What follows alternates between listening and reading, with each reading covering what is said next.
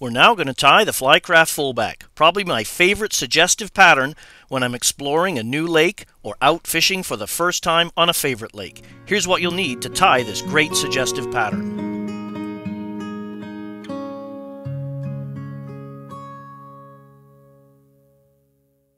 So let's tie the Fly Craft Fullback, the flashback version, my favorite version. Into the jaws of the vise, I've placed a S82 3906B number 10. I tie these from 8 probably down to 12, and 10s and 12s are my most common sizes. I'm going to attach some tying thread, in this case some olive green 70 denier. I'm just going to cover the hook shank with thread, give it a good foundation.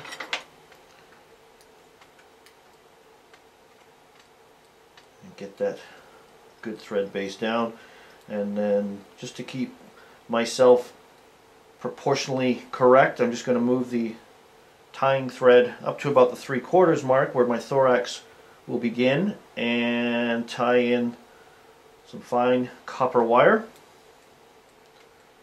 and secure that down the hook shank. So I'm now going to form a dubbing loop. I'm going to bring the tying thread forward of the hook point, pull down maybe 3 or 4 inches of tying thread around my forefinger, bring it back up,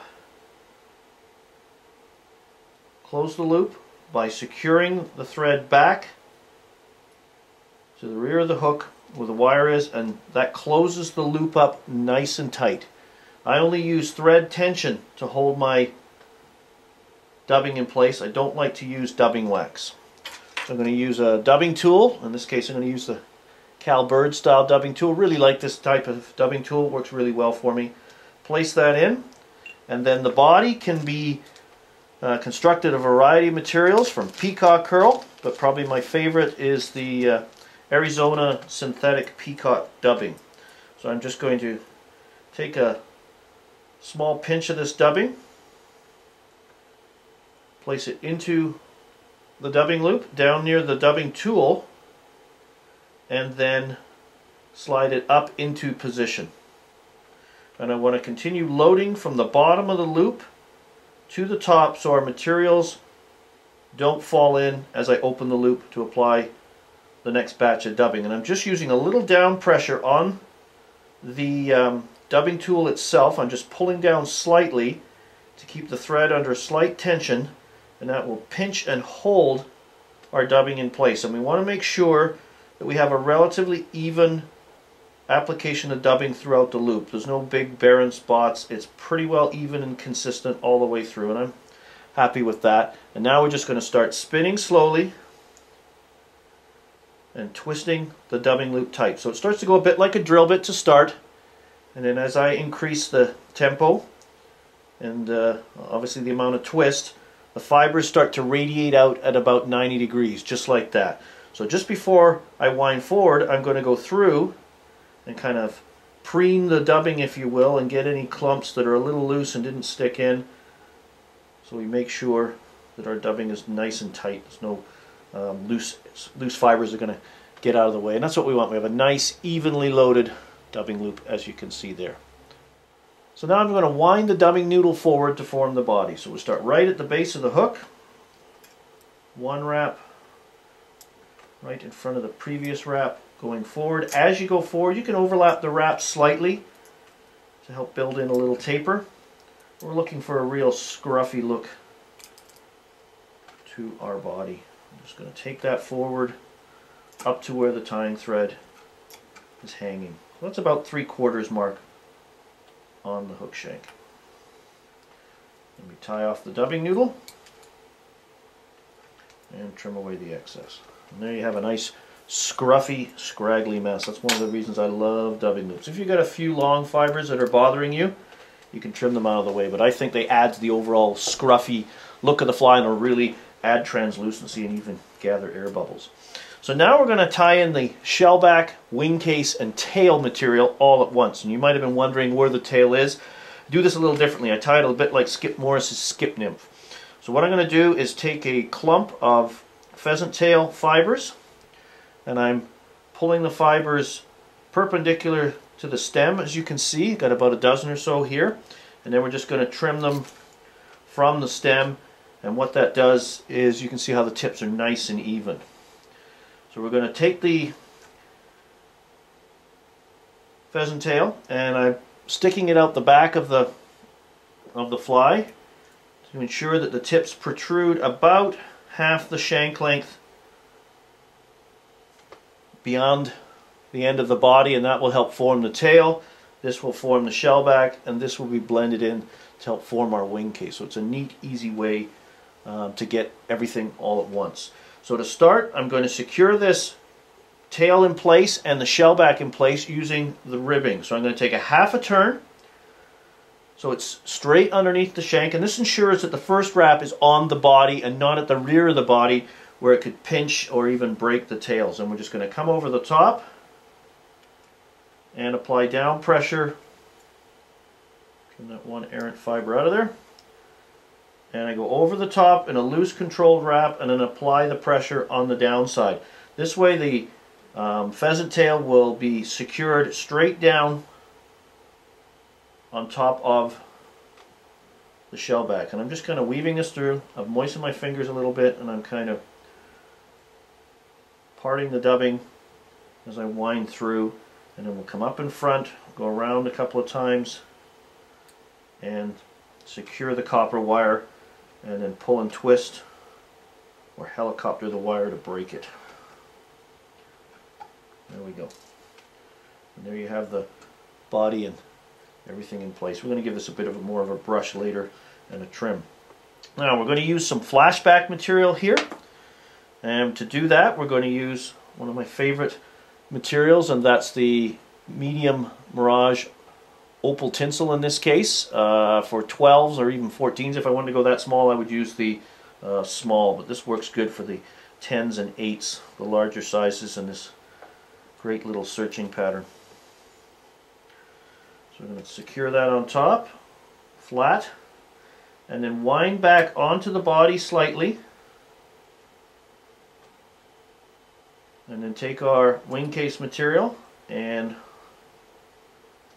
fold it back into place on top of the shank, and then move the tying thread forward, because at this point I'm going to tie in my partridge hackle. A lot of times you'll see flies, there's nothing wrong with it, but they tie the hackle feather right in here at the eye of the hook, right near the end of the fly when the thorax is done, and there's not a lot of room to really get it secured in, and I find from time to time material pulls out. So what I've done is I've selected a partridge feather with the fibers that, if possible, extend back about 3/4 to the body length. It's not too bad to exaggerate it, but that's sort of the proportions for the hackle. And then I've tied it in wet fly style on top of the hook with the convex side of the feather facing forward, or the most prominently marked side of the feather facing forward. So when I wind this to form the hackle, those fibers are going to naturally sweep back, and now I have a really secure tie-in. And you'll notice too, there's a bit of bare stem right at the front. This helps me when I wind the hackle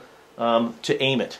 So now we're going to do just like we did for the body, form a smaller dubbing loop, maybe only an 1.5 to 2 inches max. We're just making a small thorax, and we're going to repeat the process that we did for the body. We're going to form that loop and then take our dubbing tool and just quickly load it here.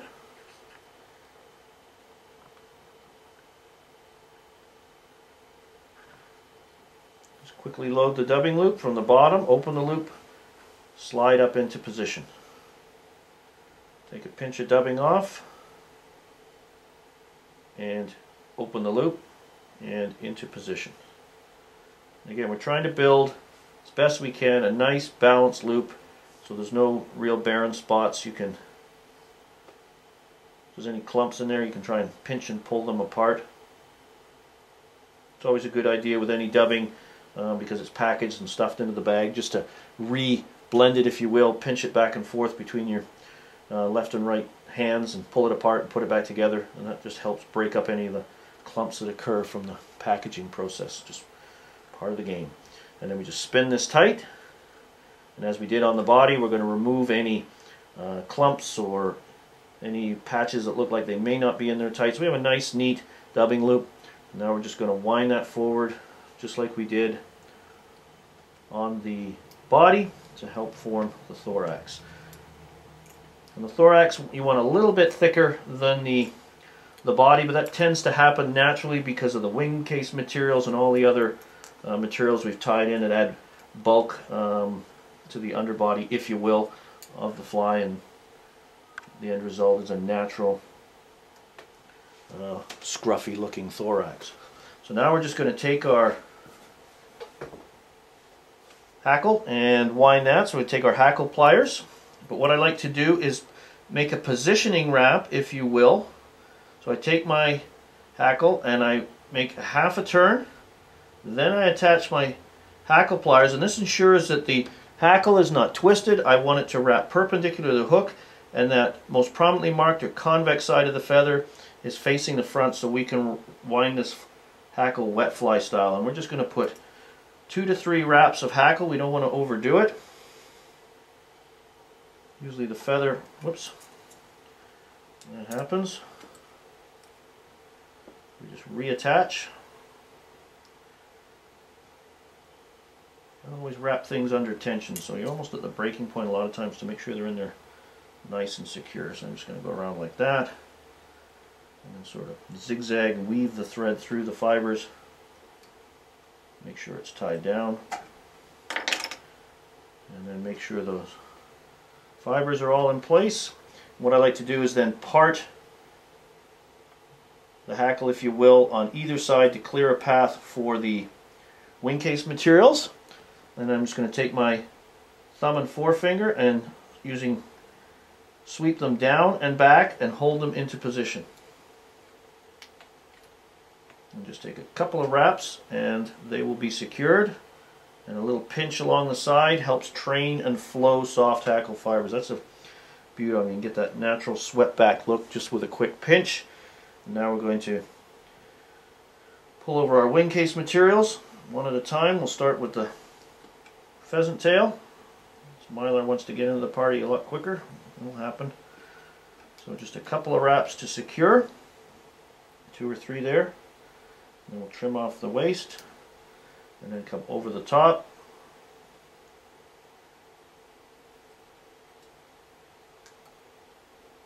And what you can do is just sort of pull on it and wiggle, and it kind of self-centers the mylar, if you will, on top. So I want to make it right on top there. And then I like to fold it back to lock it in place.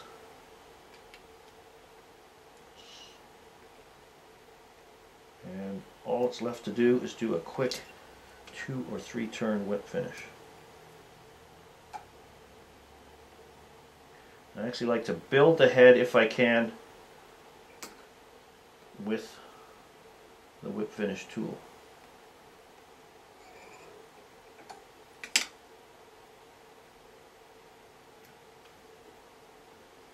And the tying portion of the Fly Craft Fullback is done. We have one scruffy, buggy nymph. So now we've got to protect that wing case.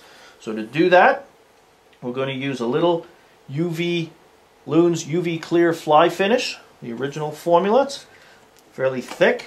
And we're going to apply that with a dubbing needle.